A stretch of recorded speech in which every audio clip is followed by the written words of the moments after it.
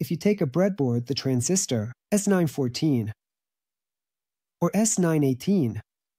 From an old headset, remove the electret microphone, and from old receivers some radio components, in particular capacitors and resistors. Then take a copper enameled wire with a diameter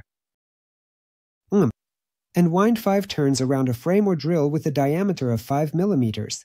Then assemble everything according to the provided schematic, and you'll have a simple FM range radio microphone. The antenna is a piece of multi-core wire 25 to 35 centimeters long.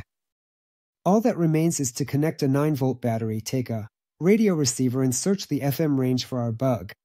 It should be broadcasting around 96 to 105 MHz, but the frequency might be different.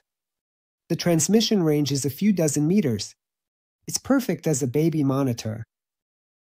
Remember, recording information using special devices, as well as their circulation, is punishable by law.